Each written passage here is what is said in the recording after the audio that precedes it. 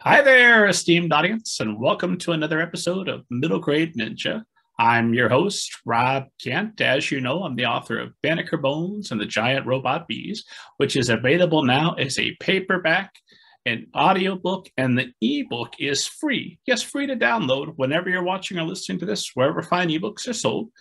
For more information about that, as well as some of my other books, and more importantly, interviews with thousands of literary agents, editors, authors, all the world's best people, head to middlegradeninja.com. Tonight, we are talking with none other than Mark Gottlieb of Trident Media Group. I couldn't be more thrilled to talk with you, Mark. Thanks so much for making time for our esteemed audience and me. The esteemed audience knows that I never summarized anyone else's book or anyone else's biography because how painful for you to have to sit there and listen to me do either of those things. So the best place to start is if you would give esteemed audience kind of an overview of your background. Sure, and thank you for having me on the show again. Again, thank you. I'm glad to be here, and yeah, to tell people a little bit about myself and Trident. Trident Media Group is a literary agency in New York City. It's probably one of the largest agencies. We lead the agency world in number of deals and amount of money for deals every year consecutively since 2004. That's according to Publishers Marketplace. So no other agency is doing as many deals nor for as much money. It's not said to brag. It's meant as what I feel is good information for your viewers. There's every kind of author there, from fiction to nonfiction, children's books and graphic novels. You'll find New York Times bestselling authors, major award-winning authors, you name it. The agency's been around for a little over 20 years. The company controllers have been in the business much longer than that. I've been at the agency for a little over 10 years, and I typically lead Trident Media Group, the agency where I work, a number of deals in any given 6 to 12 month period. And it's not said to toot my own horn. It's just what I think the interesting thing about the data point, I guess, for your listeners is most of those authors were new or debut authors. So I think if someone's a new or debut author, they may stand a good chance, of getting published and working with me. And my taste really runs the gamut from fiction to nonfiction, children's books of all ages, and graphic novels. It's almost simple to ask, is there anything that you don't care to represent? I think it's interesting to keep life varied. I keep surprising myself. Like there was recently, I did a book deal for an illustrated comic book illustrated cookbook, which explains kind of the sort of the strange names behind Chinese dishes, like why does the name translate, for instance, to ignored by dog buns, xiaolongbao. The story goes, the buns were so good when the chef invented them, one of them fell on the floor, a dog was eating it, and it was so delicious that no matter how hard the owner tried to get the dog's attention, like the dog couldn't be bothered. So it's this origin story of all these named dishes, like Buddha jumps over the wall and stuff, and it's kind of this all ages graphic novel, cookbook graphic novel, really. There's that one surprised me, So you have like I don't know, maybe bucket list is the wrong word, but like a hope list of I want to cross off every type of genre, every type of book? I think more so that just when I see that a book can work and it's interesting and seems promising to me, I want to work with that author in that book. So I don't try and rule stuff out. I think a lot of people want to be known as, that's the de facto agent or editor you go to when, you want to do children's fantasy, or you want to do a picture book, or you want to do like contemporary young adult romance or something like that. But I figured people would come to know me by my style of working, my brand of representation being, how I work with authors and publishers, and, what our agency is like, not necessarily like, oh, that's the person you go to when you do that book. It seems like the world's too interesting a place. Like, I don't know anyone who listens to just one kind of music or one album over and over again, It's kind of like that for me. So, if you want to be known for the experience that authors can look forward to, and they're googling you as we speak. Some of them have doubtless already heard about you, but they're googling you, and the queries are hitting your inbox moments after we started the show. I have no doubt. But what kind of experience can they be looking forward? What kind of representation do you specialize in? So I think what makes our agency unique is it being a big agency. There's lots of different departments there in service to the client. So we do a lot of work in book to film and TV, audiobooks, foreign rights for books and translation, and everything else an author can need in their life. Like we do, obviously the accounting, the contract review, and we have a digital marketing department. What's unique about that is because it's a bigger agency and we don't farm that business out, what it does is it frees up a lot more of my time to work with authors, to help them in their career wherever they feel my help is wanted or needed by them. And it makes those folks, a lot more directly answerable to me and the client than if it were, again, if it were farmed out. And then it being a bigger agency, we are better poised to help authors properly exploit the rights to their books, whereas a smaller agency, might want to give more rights away to a publisher just in exchange for what they think is a little more money. But it's a lot more economically sound for authors to hold on to as many rights as they can and later sell them, to an independent publisher or third-party publisher. And we're equipped to do that because all of that is there. So I think that is one thing that makes us unique. And the other is, it's actually a family business where I work. So the owner of the company and I, we share the same last name. It's no coincidence. I mention it because, clients of mine benefit from my unique position in that they then gain lots of visibility, lots of individual attention, and therefore access to all the great resources at Trident. So, I guess people can say what they want about nepotism, but it's not without its virtues. It certainly benefits clients of mine at the agency. And, the authors of mine are, they don't have to worry like, where's my agent going to be tomorrow? They can really grow with the agency. Back when I worked a day job in finance, the owner of the company I worked for, his son joined the company fresh out of college, and was assigned to my team. I don't remember if I was managing at that point or if I was just a team lead, but he was under me. I'm like, oh my gosh, the boss's son. And this is going to be a nightmare. And he was the hardest working employee I ever had. I couldn't say nothing but good things about him. He'd grown up within the company. He knew the culture. He hit the ground running. He was he was financial sales. He was a fantastic salesman. He had the top numbers. Just smile when I think about it. Was what a great employee, what a capable person. And you were born into the industry, right? You talk about you went to New Hampshire to see Janet Ivanovich, and you went to a Japanese restaurant to see Dean Koontz. This is as a child, right?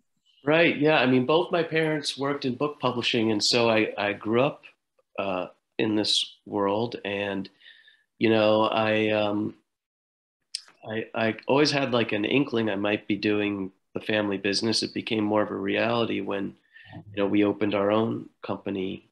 Before that, we ran the William Morris Agency's book department, but then formed our own agency and basically, took all that with us. But yeah, I grew up around authors and interesting people, and the like your background there, and actually you can't see it because it's lining these walls on that side, but I'm actually in the study, so there's books all around me.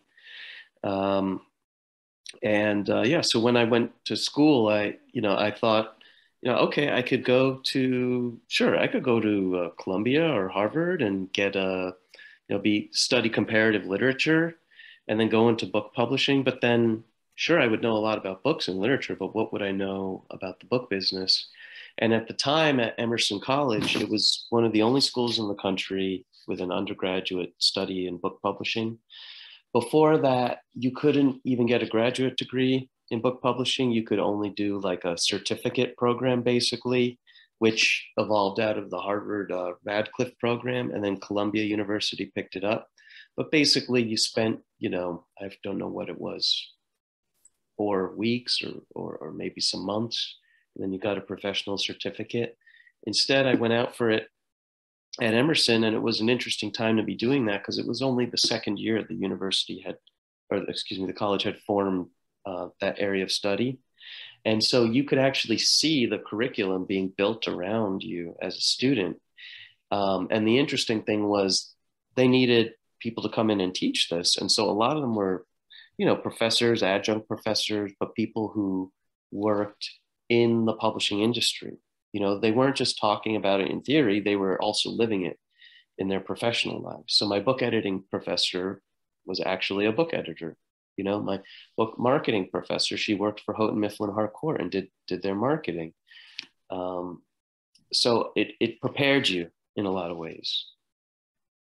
And you, while you were there at Emerson College, you became the president of its publishing club, right? Then you established the Wild Press. So yes, my freshman year there, the people who were a year ahead of me that same year, they started the Undergraduate Students for Publishing Club, or Pub Club, as it was like casually known. And it was done kind of out of necessity in that, like I mentioned, a lot of the curriculum was being built around us. So we wanted more publishing courses, for those who wanted to go into the publishing industry. But mostly what was available to us was creative writing classes, literature classes, maybe the occasional, publishing type classes. So we brought in like industry professionals. We taught each other, the publishing process. And then sometimes I would find like some of the curriculum we put together, like being taught in a classroom. I called the professor out on it one time, and he said, well, wait a minute, this is an academic community. So this is all, shared information. So I said, okay, sure. And, but by the time I was a senior there were a lot more publishing courses. And yes, we started a small press there called Wild Press. It's still in existence. I think they're publishing, last I heard, like 4 chapbooks a year, which is great. We had just done one in starting, and that was in the last semester of our senior year. So it seems like they're doing that every semester, which is great. They have a hands-on publishing project that they're doing every year, the students. It sounds like it would be almost fair to, we wouldn't say this, but it would be almost fair to say that you built part of the curriculum for the program between establishing the press for students to continue to work in and learn that way. And also from some of the notes, it sounds like the professor summarized. Well, I'll tell you a funny story, actually. So that same professor, he taught a few different courses. He taught book editing, general book publishing overview, and kind of like an advanced publishing overview. By the time we were in our senior year and he was teaching an advanced publishing overview class, which is also taught to graduate students, and the second book editing class, which I took, is also taught to graduate students, he did a segment of the course on contracts. And he said, I want you all to kind of make a mock contract and all the things you think are in there. And so people were going online and trying to find what might be in a publishing contract, but they weren't really sure. And then I came to the class and I brought, there weren't authors' names or their titles in there, but I brought actual copies, publishing agreements, boilerplates basically that had been negotiated between an agency and publisher. And I just had a stack of actual contracts. And he said, where did you get this stuff? These are real publishing agreements. Like, this is better than what the students could probably find in their research. They couldn't just knock on a door and get this stuff. So he ended up sharing that with the class instead. So there was a good give and take there. Yeah. So when's your first memory of realizing that, this is something special that's not true for everybody, getting to go and hang out with Dean Koontz or Janet Ivanovich in your formative years? You don't realize that until people are telling you that, because, it's like if you grow up in a family of lawyers and you have a knowledge of the law, or you grow up in a family of accountants and you have a knowledge of numbers, it's just what you had always been brought up with. So it's second nature. Whereas, I didn't begin to realize this stuff until We grew up just outside of New York City, and you can walk around New York City and find, a celebrity walking around any day or sitting in a park or something like that, right? In a restaurant or anything. My friends were always nervous to go up to someone like that and talk to them or even look at them or ask for their autograph or photo. And I was never afraid to do that because to me, they're just like anyone else. They're ordinary people. They just have extraordinary kinds of lives in the eyes of other people. And, that's when you begin to realize this stuff where people look at your life and they say, oh, well, that's kind of different, or that's unusual, or that's interesting. And then it starts to click more. It starts to make more sense. Otherwise, it's what you're born into. So do you have memories of talks around the dinner table or whenever it would have happened? You go into your father's office and you're looking at the contracts and you're talking about the best parts of representing an author, philosophies on how to help authors, on how publishing should be. Are these the types of conversations that you're kind of having? Not so much as I would be sitting in the back of the car, and back then they had those big car phones with the wires and the big antenna on the car, and my dad would be doing his business calls in the car, and I'd be sitting and looking, and it would be on, or it might be on speakerphone, and I could hear these things going on. So I was like more so a fly on the wall, I'd say. And then, my contact with authors was like different at a young age. Like I was back when I was young, Goosebumps, R.L. Stein's Goosebumps was a big thing. The TV show had come out and everyone was reading the books and everyone wanted to have all the books because the covers were amazing. And at the time he was a client at the William Morris agency. And I said to my dad, I said, can you just get me every book with his autograph made out to my name? And he said, sure. And then I brought them to school and the kids they couldn't believe it, So it was neat. Yeah, it was fun. So you've got a respect for books and for the prestige of those from a relatively early age then. When do you fall in love with reading? Is that just sort of hammered into you from birth that you will read, or do you discover it on your own? I think a combination of things. I mean, there was probably a few instances where it was hammered into me was probably when I was too young to read, Herman Melville's Moby Dick. My father wanted me to read that book.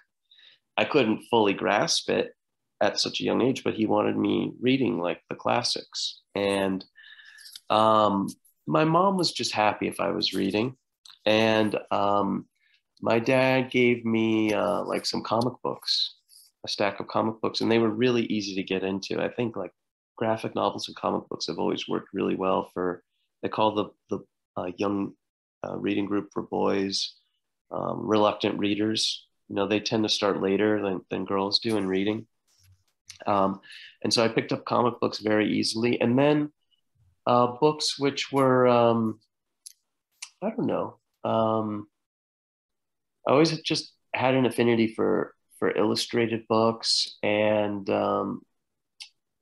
there was another book by this author, Wilhelm Reich.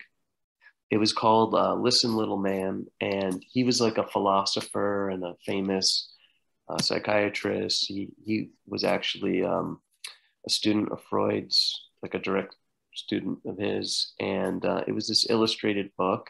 And it was easy for me to get into rather than reading like very dense psychology, as a kid. He made this book kind of for like the everyday layman to enjoy.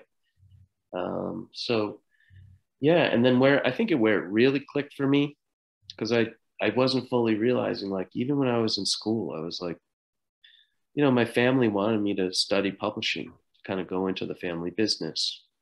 And I didn't really know where my interests lied. I thought maybe I wanted to be a chef. Maybe I wanted to be a photographer. I don't know. I was sitting in my book editing class, and we were reading this book by Scott A. Berg, who's a great biographer. He won the Pulitzer Prize, I think, for his Lindbergh biography. And he wrote this biography about this famed editor in book publishing by the name of Maxwell Perkins, who edited F. Scott Fitzgerald and Hemingway and Tom Wolfe. And he was like even today, everyone's idea of like the editor's editor, like the Steven Spielberg of editors. And so this book had so many interesting things, like his letters back and forth between him and Fitzgerald, trying to, nail down the character of Nick Carraway and The Great Gatsby and things like that. And I was fascinated by this guy's life. And what I was realizing in that moment, at first I thought, sitting in this book editing class, I thought, oh, I want to be a book editor because I want to help authors. I want to help them fix their books. I want to be almost like a book doctor or something. And what I realized in seeing the way my father was working, that editors today are not really like Maxwell Perkins anymore. He's kind of like an ideal, he's a type of editor who's kind of come and gone. Agents today are a lot more like, in my opinion anyway, what Perkins was to authors, a shoulder to cry on, a hand to hold, much more involved at an earlier stage. What I realized was all these editors at publishing houses today were expecting manuscripts to come in as fully polished as possible. It was though they were editor in name only. It's kind of like, I suppose, an editor at a newspaper. You picture who's that angry guy from Spider-Man at the J. Jonah Jameson. Yeah, and he's telling journalists, he's an editor, right? But he's telling journalists, go get that story, write that story. He's not actually editing anything. It's kind of like someone who acquires projects and then feeds it into this big sausage machine of a publishing house. And there are some editors, to their credit, who edit today. They tend to be few and far between. Some just enjoy it. Some are of a certain generation. But for the most part, they kind of acquire the manuscript, oversee it almost in a managerial role, and then interface with the agent and author. It's really, most of this takes place at the agency level, I realized. And so from reading that book, I realized that's what I wanted to do. I've got lots of follow-up questions. I had read part of an interview or a post you'd written earlier that had a Spider-Man reference, where you said that a lot of literary agents are kind of opaque and difficult to see, and even if there's something not going in, and you feel like Spider-Man climbing up on a black glass building, you can't see into place. To which the nerd in me thought, well, no, but he has Spidey sense. So at least if there's evil going on inside the literary agency. But you've talked about you're very public. You've made time for us not only tonight, but you wrote a guest post and faced the 7 questions. Yes, I remember. I love that. At middlegradeninja.com. Check those out, esteemed audience. And then you also, you're out and about on several podcasts, letting people know what's going on at Trident Media Group, and letting people know demystifying being a literary agent. Why is that important to do? So, right. I talk about this in some different interviews, that feeling I got, this impression among authors that they didn't understand what literary agents really were or what they really did, certainly for new authors. And that there was this kind of air that agents put on of like, this is where the cool kids are. And you're not going to know what's going on in the nightclub unless you gain access to it. And when I started working at the agency where I'm at, I'm not saying it was a lot like that, but certainly among other agencies, like you would go to, ICM or Writers House's website, and you would just see a landing page. It was just, maybe it was the earlier days of the internet, but you would just see a landing page with the company logo, the phone number and email, mainline email address, and that was it. It was like just hitting a wall. And there was no face or humanness to it. And when I started at the agency where I worked, I said to the company controllers, I said, let's not do that. And they said, why not? And they said, all our competitors are doing that. And I said, exactly, we should be different. I said, let's open all the doors, open all the windows, let people look inside and see the wonderful things going on in here, and make them feel at home and a part of it, and that they're like a guest, you know. Um, and so we did that, and I think it was a much, better result.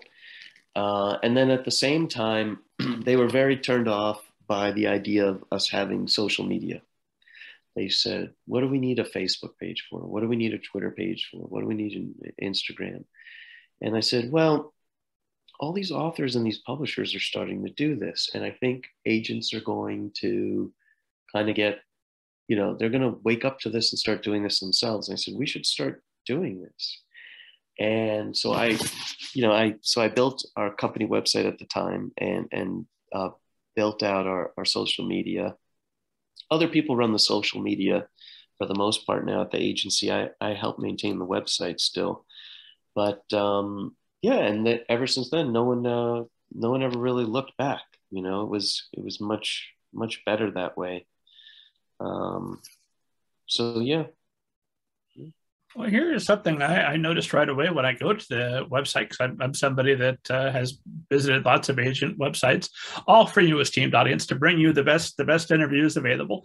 But frequently, there may not even be an email address. There's fill out this query form, which is obnoxious if you're me, and I just want to say, hey, you want to come on my podcast? I don't want to fill out your whole query form just for that. But you've got not only your email address listed, you've got we know which floor of which building you're on. Right. Then we've got your phone number, which I'm assuming, I don't know if somebody dials that number, maybe it's better not to say. If somebody dials that number, you don't pick up and say, hey, it's Mark, do you? Well, so even within the agency, there was some pushback about that. People, wanted their privacy, and they didn't want people to have too much access to them and all that. And so for folks like that, I said to them, just put up your assistant's email and put up your assistant's phone number. For me, I put my own contact details on there. I wanted people to feel like they can reach me.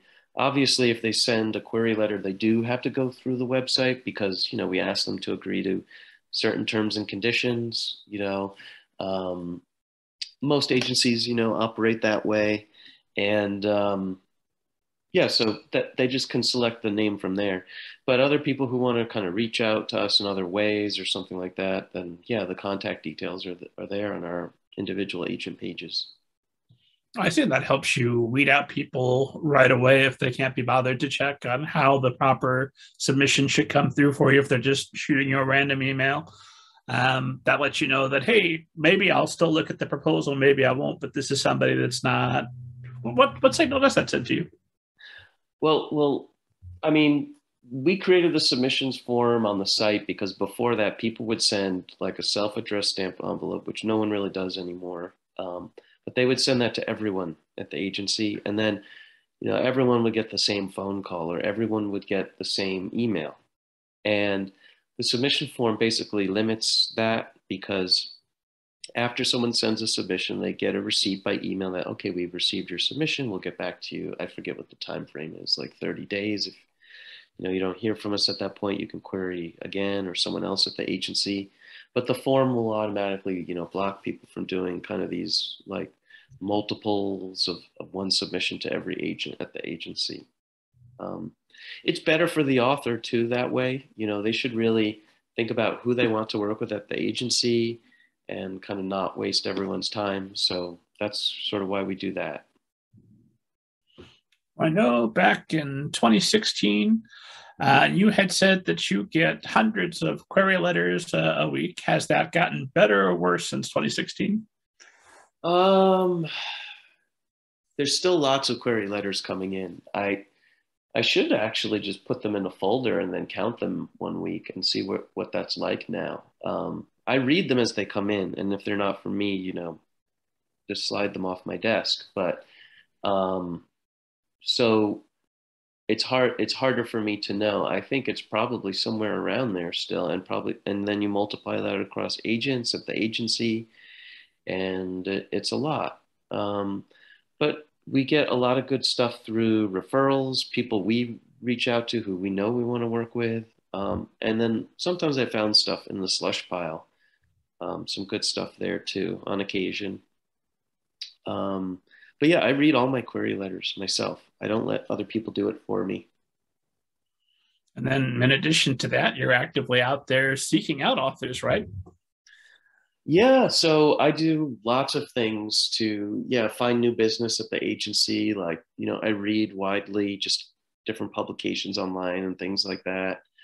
I'm just always have this kind of switch turned on in the back of my mind. Like when I'm watching the news or something, I'm like, oh, that's a book, like I was reading an article about there's this guy who's walking around the world on foot with his dog. It's just him and his dog. And, they have like a backpack, like a special hiker's backpack, and he puts his dog in a stroller. And they've gone pretty much all around the world, and he's been documenting his journey. And so I reached out to him and said, you gotta do a book when when you finally come home. And so he's thinking about doing that. But that's like, it's just a knee-jerk reaction now. When I see something, I think it could be a book. So on average, how many new clients are you signing per year? Oh, I don't know. That's hard to guess. I don't know. Always signing up new business. I offered representation to some people this week, honestly, because, I want to try and help them sell their books. A lot of people during the pandemic were writing. They finally had the time to do it. So we did get a big influx of submissions from all of that. Like 2020 and 2021 were really like busy years in terms of submissions coming in. I would say, to date, I've done over 250 book deals, and a lot of them are multi-book deals. So I've been pretty busy. That's like, I think it's amounting to 1 or 2 book deals a month, which is good. I have probably, 2 or 3 dozen clients at this point, but they're all going to be at different points in their career. So, one of them might only write 1 book their entire life, or another one might only every 10 years. Someone might be prolific and be writing multiple books a year, but I wouldn't be like put off by the client list necessarily, because, again, these authors are all going to be in a different point in their lives, their careers. And you stay with authors, right? So if a first project doesn't work out, you're looking for their next project, or the first project sells tremendously, you're still looking to keep whatever projects they want to have coming to you. Oh, I can think of at least a few instances where that happened. One with a graphic novel, one with a nonfiction book, and one with a fiction book. And I invest in people, in their careers. I don't look at authors in terms of book deals. I look at authors in terms of careers. I feel I have a vested interest, and it being my family business, it's like the person you work with, like in their mind, maybe they felt like they had something to prove or something, but also it being a family business, it almost becomes like not just a job or a career or a lifestyle. It's very much so like an extension of you in a way, like another limb. And, so you're not worried, you're not thinking the way that another agent might, in that most agents are worried where the next book deal is coming from, unless they own the company, or maybe they're a partner or something at the company. More so, I want to look at authors like over the trajectory of their career, and look at the horizon with them, try and imagine what's on the other side of it, type of thing. So yeah, in those instances, it seemed like we were so close, but then it happened eventually. It took 2 or 3 tries, but it happened, and I kept just believing in them, and it paid off. If you're making 2 book deals a month on average, or sometimes more, you're having this success. Your clients feel successful. I've read all kinds of praise for you across the internet. You are very good at this. You're uniquely positioned to have been good at this, and I imagine it must make you feel very good to be so excellent at something, and to be excelling in your field. Yeah, it's busy work, because it's not like, you could probably do things at a slower pace at a smaller agency, I think. Where I work, it's a lot more demanding of people. They really ask for a lot more of people, and sometimes that pressure is just too much for some agents. And I get it. It's not like Trident is probably not for every agent to be, producing at that kind of level. But yeah, it's kind of like the company culture, like what you said. The person who you were working with, like he got in there, he understood what the company culture was, and that's what it is. People really have their nose to the grindstone where I am, and so I think that's where a lot of it comes from. And then I just love the feeling too of helping authors get published, helping their book find a home. It's like a great feeling. I mean, call it vicarious if you want, but it's like you're watching someone and their dream is coming true. It's like you're in the store when someone gets the winning lotto ticket. Like, I'm not the person who's envious and think, oh, I wish I got the winning lotto ticket. I'm like, I'm so happy for you. Like, all your dreams are going to come true. You can get a percentage of the lottery tickets. That too. Yes, that's a good point. But yeah, I mean, no, I do this like for because it's personally enriching. It could be worse. Like, I could be working for Texaco Oil, and my product is polluting the environment. I could be like one of these guys on Wall Street, who, sure, they're making a lot of money, but like, they're taking advantage of the stock market, and it's basically like kind of like this legalized betting in a way. So there, yeah, I mean, I know you came out of finance, so I don't know how you feel, but I'm just saying. The good kind. not the hedge funds that buy up the insulin and jack up the price to make the extra profit. None of that evil. No, you're doing good in this world. I'm obviously a book fan, but anybody who's out there helping authors make their dreams come true, I say God bless you and your important work. Keep it up. Something you had said about your day and about the workload is that I can't find it, but you had a quote that there really is no average day in the life of a literary agent, or at least there shouldn't be. For when a literary agent's days begin to stagnate and looking the same, then the person's career is in trouble.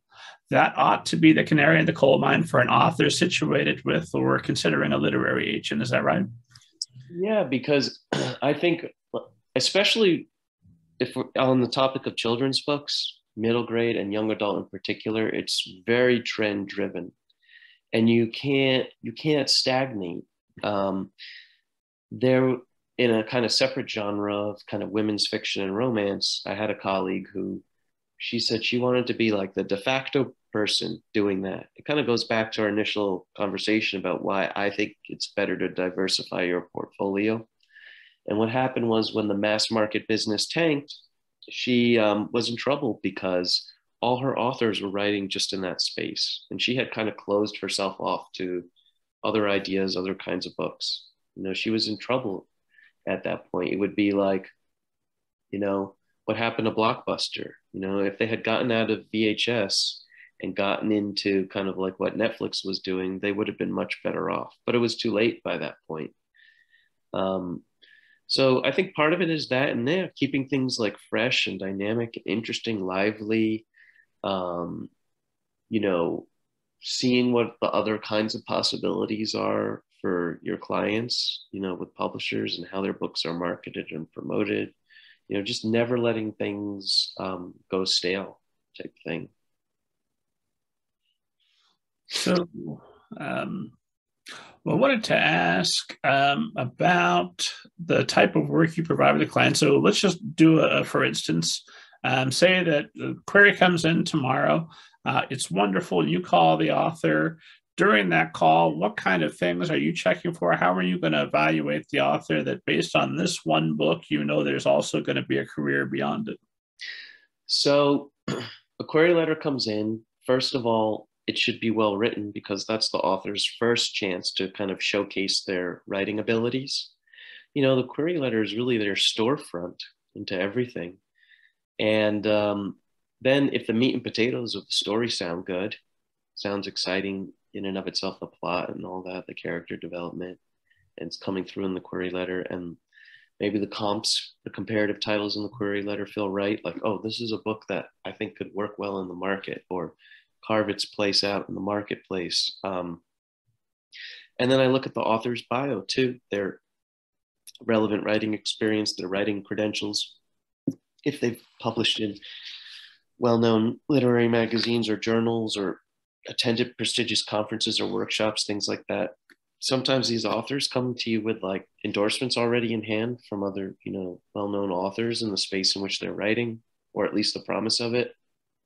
And so if that's things like that are showing up in the query letter, I'll request the manuscript. And if the manuscript is well written, just as the query letter promises, then I offer the client representation. And then in doing so, I walk them through like what the agency's like, who I am, what we do for our clients, kind of what makes our business unique. And I share all my kinds of hopes and dreams for the future with the client, and just tell them a little bit about what the deal making process is like, and all of that.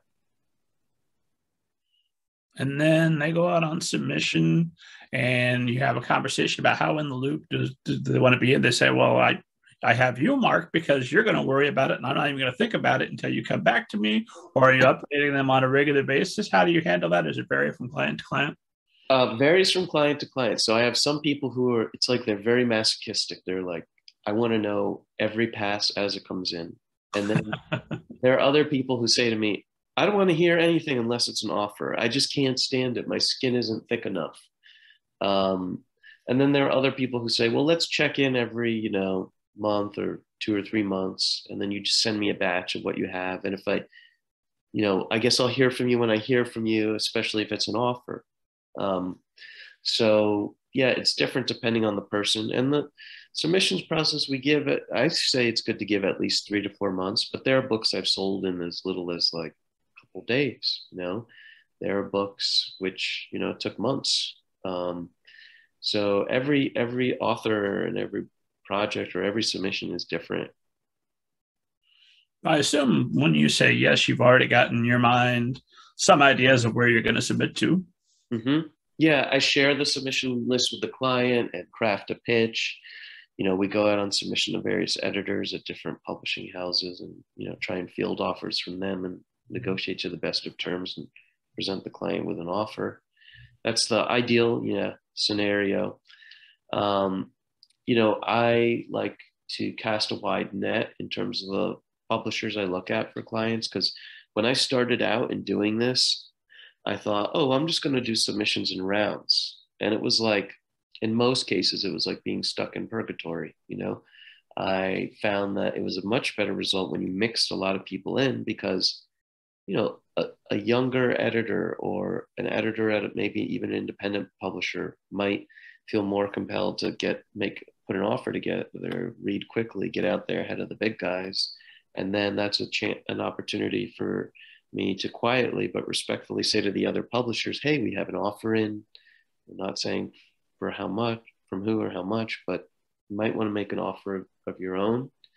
And in doing so, it can really light a fire under people. They don't know if the offer is from, Penguin Random House or Scholastic or what. Could be from anywhere.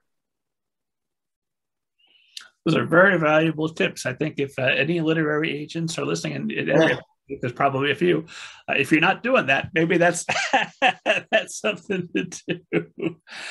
So you get that going, and then how involved are you throughout the process? Do you want to be there with the client, as obviously through the contract, but then when they're working with the editor, do you want to be involved with that at all? Yeah, a lot of agents, unfortunately, they just kind of check out after the book deal is done. It's almost as though it were like, that was it.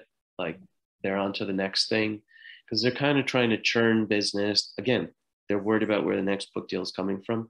Me, it's different because I see myself staying at the company. I see the authors who are with me growing with me in the company.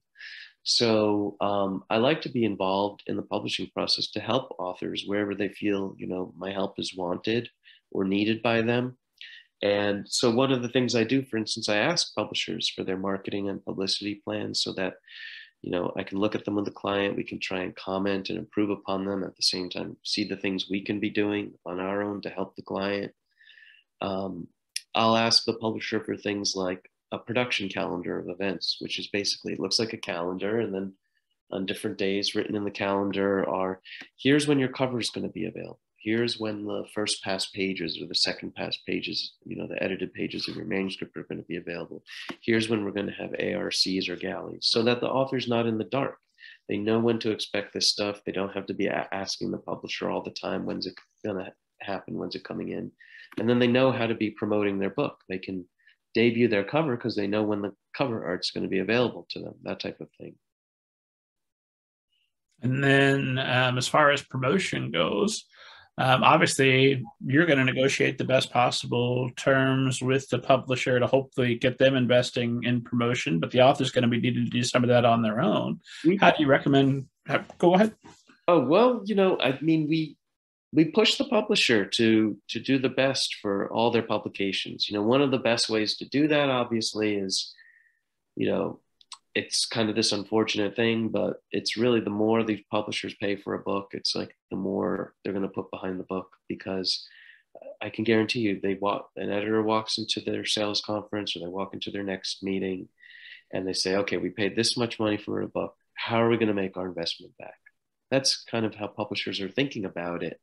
It's really become a numbers game. It's not just, oh, I love this book and that's why we got to market and promote the hell out of it. It's, I paid a lot of money for this book. We got to make our money back. So that's definitely a part of it. Advocating for the client in the deal process and the contract early on to kind of create that leverage for the client just naturally. And then, staying on the publisher and asking for their plans, arranging for calls and meetings for the client with the publisher to market and promote the book. And then working with the client to see what they can be doing, what we can be doing to market and promote the book.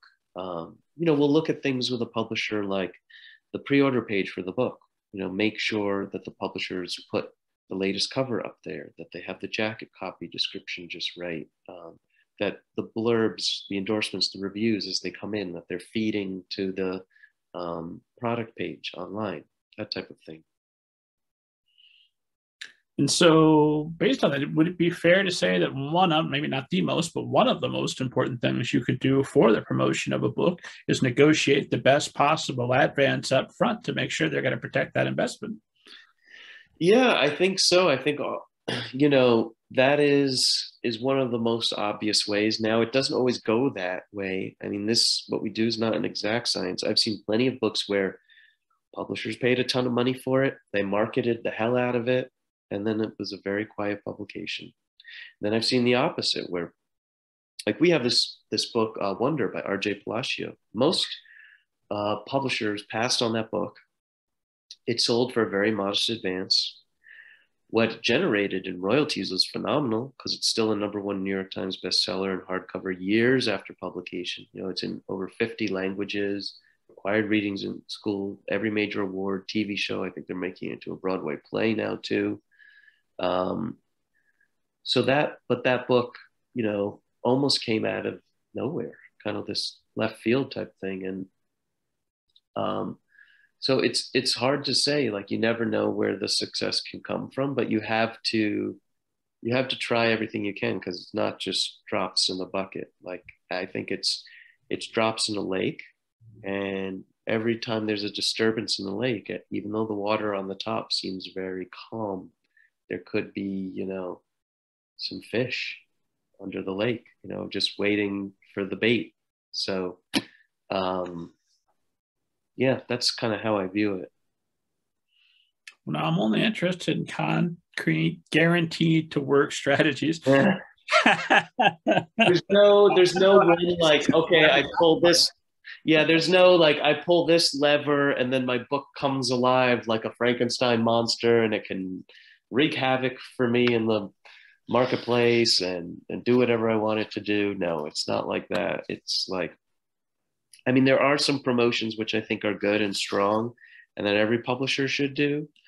But sometimes it's like the right person picks up your book and talks about it in the right way. And then it just becomes infectious or something, you know, like it's this water cooler conversation almost that begins around your book. Like the example I like to use is Dan Brown's The Da Vinci Code. You know, he was basically a mid-list author for years.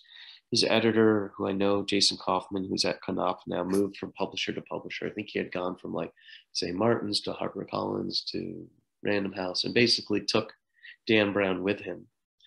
And so Dan Brown's earlier publications were, you know, he relatively unknown. He was like a mid-list author. And he wrote the Da Vinci Code and out of nowhere became a bestseller. And publishers were scrambling to try and put out their own version of the Da Vinci Code. So there are a lot of kinds of these knockoff books, versions of the Da Vinci Code that came later, you know, because they were all trying to ride the crest of that wave, but it was sort of too late. They were already out behind the wave. They couldn't find books in their backlist to republish that were similar. But what they did find when they went in their backlist and what they researched and what they discovered was there were a lot of people reading nonfiction books about subjects having to do with conspiracies in the Catholic Church, you know, concerning Mary Magdalene. What publishers then realized was there is a huge underserved audience of people who can't find this kind of book in fiction. So they're reading about it in nonfiction. And here, unwittingly, comes along this book, serving their needs, and instantly they just jumped on it. They latched on, and it became like it was the water cooler effect, you know? When things like that happen, because obviously publishing is not always 100% fair, or so I've heard. There are things that happen that seem certainly out of an author's control, out of your control. I'm sure there have been moments at this point where you've wanted to bang your head against the desk a few times. Oh my gosh, yes. Yeah. Navigate all of that and keep on an even keel and keep positive and assured that in the long run, you're going to continue to win. Today I was sitting in the backyard and I was looking at a woodpecker hitting its head against a tree, just thinking, yeah, I can think of all the metaphors of things in publishing that make me feel like this woodpecker hitting its head against the tree, right? Obviously, you realize they're designed to be able to do that, and that animal's doing that for a reason. But yeah, there are lots of things that can easily, yeah, frustrate. Like there's something, it's a phenomenon in publishing, but it's like, if you ever visit a publishing house, sometimes it looks like Lord of the Flies. Like everyone working there is extremely young. They're just out of college. You have then people who come up in the business. Some of them stay a lifetime, but you have a lot of people in entertainment who are very young because the starting pay in publishing is never really good. You know, people are just happy to be in entertainment type of thing. And some of these, what really frustrates me is a lot of these people, they grow up, they learn a lot at the company, they become extremely good at what they do. Like they might be fantastic, a fantastic publicist or a fantastic marketer. And then the publisher decides, well, you're too expensive to keep here, you know, or we're not going to give you the promotion or the raise you think you deserve. And those people, they get frustrated and they move on and they leave the publishing house. They either go to different publishers or they go into different industries, you know, or adjacent industries. And then suddenly there's a new publicist and they're like right out of college. So it's extremely frustrating. I think publishers should really be investing in people and their talents, and they will get a better result that way than to always be trying to do things on the cheap. And I think it's the same way with how they treat or regard authors. They're always trying to, I see it in contracts and what they offer authors. They're trying to, go cheapo on it. They don't want to pay authors what they deserve. These publishers try to save money in a lot of instances, but authors are the lifeblood of book publishing. And therefore, if the lives of authors are good, their creative output is going to be good. And then everything else people experience in publishing, whether it be an agent or a publisher or what, will be much better. So that's the only thing that always baffled me and frustrates me to have to see. But you can't just kind of suddenly change that. You kind of just got to cling to the blade of grass that you've got. With that being the case, as we record this, there have just been some very high-profile publishing exits from editors who blew up on Twitter. Good for you. If you're going to quit, let us all know what's going on, so hopefully we can at least address the program. When that happens, I'm assuming you still know about the imprint. You still know what types of books they need, what more or less to expect. But you've lost a contact, right? That you've been cultivating. Yeah, I mean, a lot of times on the editorial side, I see a lot of editors, they go into freelance, they might move to a different publishing house or do something completely different. There's also, book publishing is very maternity friendly, because it's mostly women who work in book publishing. So a lot of women, they'll have a baby, and then it's like they're chemically rewired, and they just want to then be at home and take care of the baby. And I get it. Some of them, they have the baby, and then it's like they come back with like a force you've never seen before, which is great. Like they know they need to provide for their family and this baby, and this is the way to do it. But yeah, there are a lot of changes like that. Editors do come and go a lot. But yeah, we still have relationships with the publishing house itself and the publisher, whoever that person may be. And we get to know, or may already know, like that the editor coming up into that business to take over the handling of that author within the publishing company.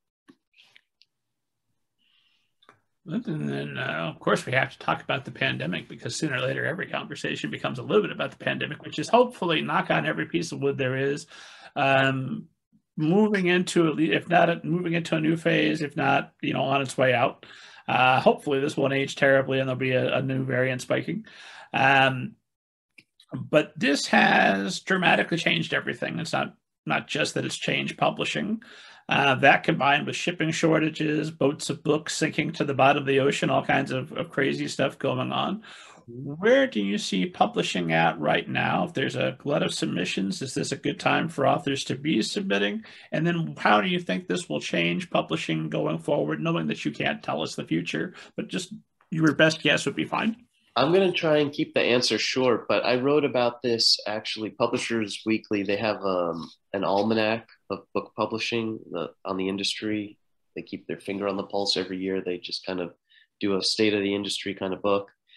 And they asked me to write the chapter on literary agents, and naturally they asked me to talk about the pandemic. And I talked about this in one other interview. I think the magazine is called Lit Mag. They're a relatively new magazine. They're on like their 4th issue. They had interviewed me and Morgan Entrekin, who he is the publisher of Grove Atlantic. So they asked the same thing. And basically what I said was, early on in the pandemic, what happened was a number of interesting things. People were reading more than ever, which was great because they were at home. They had time to do that. They were writing more than ever. They were buying books, but then stores shut down. So they had to buy their books online. Barnes & Noble had a lot of store closures. Publishers were operating then at limited capacity as a result. And people were buying books on Amazon. But then when their book orders were delayed, what happened was they were turning to audiobooks and ebooks. And so there's a big uptick in those. There was a push in the industry, I think like James Patterson and some other authors were behind it, in saying books are essential, which, yeah, they are. I love books. But in a pandemic where people are dying, medicine, food, water, that's essential. The book, might not save a life in the same way. And so Amazon decided to prioritize essential items over books. And so books were further delayed. To that point, up until that point, people were reading a lot of paperback classics. Like suddenly, oh, I have time to read these massive tomes like War and Peace or Tales of Genji. And so that kind of changed. There was a shift there. And then what also happened at that time was early on in the pandemic, there was an article in Publishers Weekly. They interviewed like a few agents from other agencies and asked them, what are you thinking of doing given the start of this pandemic? And a lot of these agents said, well, we're going to wait it out. It's probably, maybe this thing will be over in a couple of weeks. And so, That'd have been nice. or it could be a couple months, but we're going to hold off on submissions, is what they said. I read that and I thought, this is great. I'm going to be submitting books to publishers when my competitors are holding off from doing that, because they just created a huge opening for me. Like, I've seen that before where like for instance, conventional wisdom always held in the publishing industry that you never submit a book in August and you never submit a book between Thanksgiving and New Year's because people are AWOL, they're on their vacations or sabbatical or whatever. Terrible time to be submitting a book. One year I said to myself, you know what? I'm going to try it, because in my mind, I was thinking, well, if no one's submitting a book, these editors, their desks are clear and they're just waiting for a submission. And it was as though I submitted a book in those times, and I had never been busier. And I said to one of my colleagues who I knew was doing the same thing, he has a lot more experience than me. He was a publisher at Viking at one point. I said to him, have you been really busy too around this time? He said, yeah, I've been submitting books. And he's like, I just did a few deals. I was like, yeah, me too. So that's what happened early in the pandemic. I did, I think it was like 3 6-figure deals for clients right within the first couple of weeks of the pandemic. And because I knew what was going through the minds of publishers, they look at they're not looking at books and seeing what's going on today all the time. They're thinking 12 to 18 months in the future, because that is the timeline it takes from the date of a signed contract to publish a book, or the date of delivery sometimes. So they're looking a year or sometimes 2 years ahead. And they were already thinking of, well, eventually the pandemic will be behind us. It will be a brighter day. The people who are short-sighted kind of froze up with fear and stopped doing what they were doing. What occurred later in the pandemic was it started to catch up to publishers. So they were feeling the hurt of physical retail being closed and all this stuff, all these delays, publications weren't coming out in time and stuff like that. So they started changing the way in which they paid authors. Rather than maybe paying half on signing of a contract, half on delivery of the manuscript, they then wanted to pay maybe in fourths, so signing, delivery, hardcover publication, paperback publication. And in windowing those payments, what the publishers were doing for themselves was they were helping their own cash flow. And to us, we were like, the client's going to get the money eventually. If it's going to help the publisher, sure, why not? It's not like they're paying authors less. That was something we definitely noticed. We definitely saw. But no, publishers were still buying books. It was just editors were harder to reach because they weren't at their desks. I think some people were able to work better in the pandemic. Others, was a disaster for them to be working from home. So I hope that those people realized that's about themselves, and that in turn, publishing companies realized that about their employees. Authors weren't doing in-person events, so everything was online. And everyone who had a book published in 2020, very few publishers were forgiving of that. So if you were a debut author in 2020, publishers should have really been grading on a curve, but not everyone did. Unfortunately, it was held against some people, even though it shouldn't have been. Anything that can be done about that, or it's just kind of one of those things that it is what it is? I suppose those authors have to think in the spirit of reinvention, how they can kind of reinvent themselves and their books in a new and different way and kind of start over, start anew. I don't know whether that's like a pen name or something like we're working with other people or what, but you know, it wasn't, it's not easy to convince the publishers to say, hey, like this book could have sold a lot more if it just wasn't 2020. So yeah, those are some of the things that were going on. Now there's still delays. I got an email the other week from a publisher who said, we're taking a galley order, you know, how many ARCs, how many galleys, whatever, this book do you want? And I said, wait a minute, we haven't even seen the cover yet. And the publisher said, well, we need to get out ahead of this because it's going to take a very long time when we put this order in to get galleys. So those are the kinds of things that are kind of going on. And hopefully there'll be a time where publishing catches up and then they start paying their editors more fairly and everything will transform and become better, right? Yeah, I mean, they're going to be, there will be external forces that act upon publishing houses inevitably that will force them to kind of do better, to innovate, do better by their authors and innovate. You know, Amazon and ebooks and e-readers, you know, forced publishers into the ebook space. Before that, they were very reluctant to go into that space. They're kind of still reluctant to be in that space in some ways. And I think there will be other like external forces that act upon publishers. Like when Penguin and Random House merged, the DOJ under Obama should have stopped the merger from happening because as of now, Penguin Random House controls upward of 80% of the print market, the same way that Amazon has a monopoly on ebooks, on the ebook market. For some reason now, and I think it had to do with 2020, and the government taking more of an active role in companies and people's lives, they're trying to stop the merger of Simon and Schuster with Penguin Random House. You know, there's a lawsuit out against it. The merger between Penguin Random House, the way those companies positioned it was, we're going to make for a bigger company to be able to face down Amazon.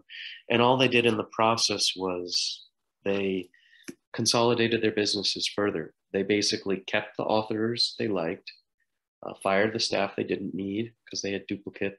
You know, why do we need, you know, 2 or 3 science fiction and fantasy departments when we can just have one? You know, so they were quietly getting rid of their back office and quietly getting rid of their real estate. So it was really a consolidation, is what it was. And you know, you went from like 6 major buyers down to 5 now. Before any of these big publishers were together, like you had many large independent publishers that you could go to. The landscape of publishing was like so much more vast. It was a better time. It was a healthier time for the industry and authors. And now there's just been way too much consolidation.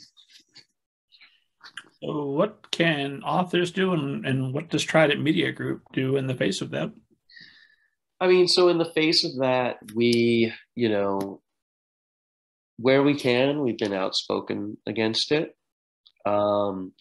In our contracts with publishers, you know, we fight them on our boilerplates. Like publishers in the age of the internet, because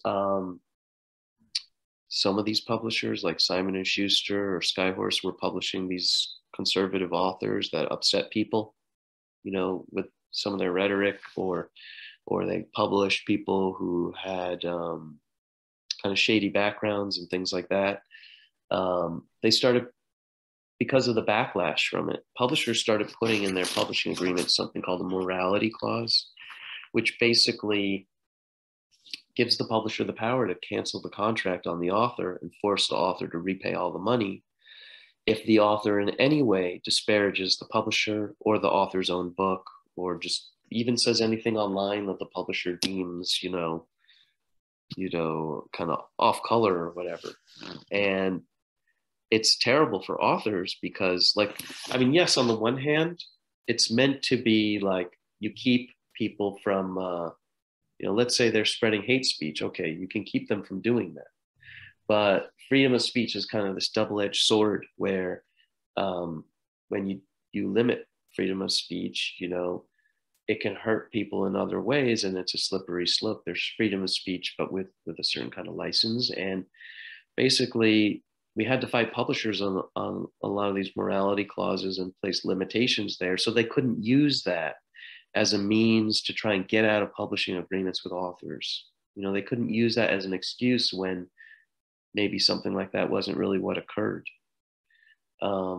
It's not because we don't want authors to be upstanding and moral. It's because we don't want publishers to use that against authors in any way, in a means to cancel their books. So we fight publishers on things like that. Well, it's such a strange thing to go to an author and say, hey, we're interested in you because you think things that other people don't think. And you say things that are different than what other people say. But by the way, we're also going to need you to conform. Well, yeah. Because then the publisher didn't like the backlash. They didn't like their employees were staging walkouts at the company. And then, but what other publishers started doing was when they paid a lot of money for a book. And then they were looking at their pre-order numbers, and the pre-order numbers weren't looking so good. And they said, well, wait a minute, this person said this thing online about this. And because we have a morality clause, we can get all our money back from the publishing agreement and cancel it on this author and just wash our hands of it. That's where it becomes a problem. So yeah, we fight publishers on things like that, things related to that. Yeah. Well, I'm watching our time and it's flown by. And I know that you have just countless knowledge that are incalculable knowledge that if only I knew the right questions to ask. I do have a couple of fun ones I want to make sure I get in there, and a couple I'm obligated to ask. So one question esteemed audience knows I have to ask, because I ask everybody that comes on this show. Mark Gottlieb, have you ever seen a flying saucer and or a ghost? There are times where I thought I maybe saw or heard a ghost. I wasn't sure, but I think I might have. Yeah. And flying saucer, there are things in the sky. It could have been anything, I suppose. The universe is vast, so I'm never going to close myself off to ideas. Fair enough. Another question, a little more serious question I have to ask, because I ask every publishing professional that comes on the show. And I always want to phrase this, that this is a situation that we find ourselves in, that we're still in the midst of America's racial reckoning. And so when I signal out publishing, I don't want to be like, there's the industry with the racism in it. No, it's an American industry. It was pretty much across the board for a long time and still is. But we know that traditionally publishing has had a problem with diversity and representation. We know that hopefully that's improving a little bit. What do you see publishing doing to improve that situation, and what is Trident Media Group doing to improve that? Well, I mean, where I work, we have a lot of diverse authors, which, we've sold to publishers. The homepage of our website will exhibit that, in an instant, at a glance. Publishers, to their credit, have been voracious in acquiring a lot more books in that space. I write about this in a little bit in an article I have on my blog called We Need Diverse Jewish Books. And I talked about the history, about how I think the history of publishing and its background, kind of, we're living in the present day with what we have because of the way things are. Most people who work in book publishing are white and female, mostly. So in turn, what kinds of books are these editors going to be acquiring and publishing? I think some publishers, looked at this for themselves. They took a hard look in the mirror and they said, we need more diversity at our companies. They started hiring, more diversity. But initially they kind of went about it in strange ways. Like at one of these publishing houses, they created a diversity committee to try and foster this at the company. And the person they put in charge of it was a white woman, which seems kind of backwards to me if you're trying to solve that problem. So yeah, there's some stuff like that going on where publishers just sort of need to learn their way a little better. And then I think a lot of it too is, I don't know, people should write the books they want to write, and publishers should publish the books they really want to publish and not fear the social media mob or any of that. Early on in the diverse books movement, people could anyone could write a diverse book. Now it's very limited to, you have to be of that background to publish that book. And I think that's limiting in some ways. You know, we're supposed to, it's like what Atticus Finch says, you have to walk, what does he say? You have to walk a mile in a man's shoes or whatever. Like, how are we going to learn to do that? I mean, yeah, we can read a book from someone from that perspective, but I think books will be very limited if people aren't able to think outside of themselves, basically. So that's kind of how I feel about it, but I just try to sell whatever I can to publishers that they are willing to buy and publish successfully. So if a client comes to you who's written about a character that's not reflective of their background, do you pull them aside and say, hey, let's get awesome authenticity readers is not the right term. Yeah, we've done stuff like that, like a sensitivity read, or that's the one. Yeah, we've done some of that. Or for instance, I had a graphic novel, City of Dragons by Jamal Yogis. When it initially came to me, the main character, she was Chinese, and he was the writer on it. And I said, I think you should find a Chinese graphic artist to illustrate it. And maybe she could be half white, half Chinese. You know, so sometimes it's just like rolling with the punches, thinking of it in different ways that can kind of make more sense.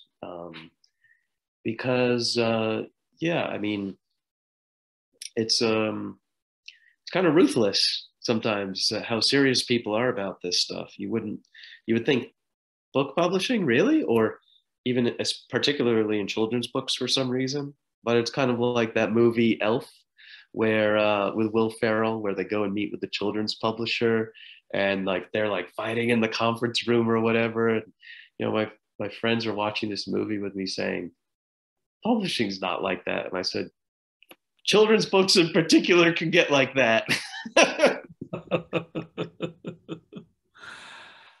Well, a question I've been wanting to ask you since 2016 is when you face the 7 questions available now exclusively at middlegradeninja.com, esteemed audience, I ask everybody what your choice for lunch would be if you could sit down with any writer, living or dead, for lunch, and you picked Ralph Ellison because you said that Ellison claimed that more than 300 pages of his second novel manuscript were lost in the house fire. He eventually wrote more than 2,000 pages of his second novel, but he never finished it. Instead, he suffered from writer's block and stared at a blinking cursor for the rest of his life, a reality that a lot of authors experience after achieving immense success, which is something we must all overcome. So my question to you is, you get to have this lunch. It's going to happen. You're sitting down, and the first part of the lunch is Ralph Ellison agrees to let you represent him going forward. I mean, obviously, everybody who's just heard how passionate you are about books agrees that Ellison's made the right decision there. So the next thing is, you're going to convince him to take those pages and put it into a book. What do you say to him? Oh, gosh. Well, assuming the house didn't burn down and the manuscript with it, I would tell him that, you know, it's really hard to have this feeling of having to replicate, you know, success. And just because you have that feeling doesn't make it so. You know, we're not as transparent as we might feel. And, you know, the work, despite how he might feel about it, it needs to get out there into the world and take flight and to do its own thing. You know, it's kind of like Tennessee Williams, famously, he would be revising plays as they were being performed on Broadway and winning Tony Awards. And, you know, and it was much to like his agents and editors' chagrin, like, why are you revising your plays right now? They're published, they're being performed. He was such a perfectionist to a point where it wasn't healthy for him. And it wasn't conducive. Maybe it was conducive to something. Maybe it helped his other writing, or maybe just that part of his personality is what brought out his writing. But at least he had the sense to let those works out into the world. He wanted to keep making them better because he wanted to keep polishing his abilities as a writer. It's no different than Hunter S. Thompson said, what he used to do to learn writing is he would get on a typewriter because it forced him to type with purpose. And he would get out his favorite book, whether it be, Tolstoy or whoever, or maybe it was Herman Melville. And what he would do is, in reading the book, he would type each letter, each word, each sentence in those books because he wanted to learn how they did it, how they wrote. And by doing that, he was sort of walking in their footsteps. So yeah, there's I think healthy ways to be like a perfectionist, and then there are like unhealthy ways too. I think that is the perfect note to end on. Yeah. Mark, this was amazing. I really appreciate you making the time for esteemed Thanks. audience and me. Where can they find you online, follow you on social media, and all that good stuff? I would say, they should definitely visit our website, tridentmediagroup.com. My page is on the website. From there, I think there's some links to like my blog, my social media accounts, and stuff like that. But that's definitely a good place to start. As always, esteemed audience, for both a 7-question interview and a guest post with our guest, Mark Gottlieb, as well as interviews with thousands of other literary agents, editors, authors, all the world's finest people. More information about me and my books, also good stuff, head to middlegradeninja.com. And as always, God willing that I'm alive, I'll see you next week.